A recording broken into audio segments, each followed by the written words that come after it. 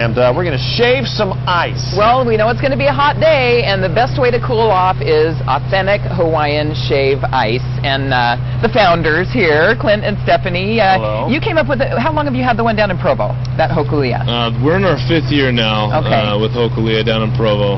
And it's pretty popular, so you decided you'd share the love, right? We did. We thought we'd share some island love with everyone and get the true authentic shave ice out there for everyone. And we really enjoy it, and it's been a lot of fun up until now, and giving everyone the best shave ice that we think. Okay, now how many locations do you have?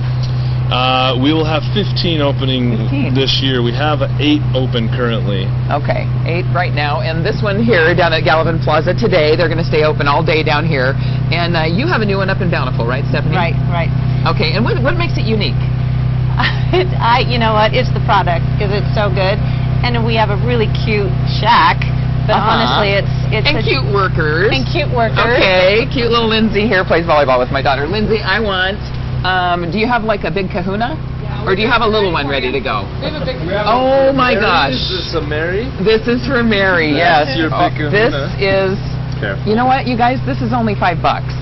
This huge thing is $5, and it's got ice cream in the middle, right? Yeah, macadamia nut, coconut, or vanilla. All right, and then the snow cap. What's the snow cap?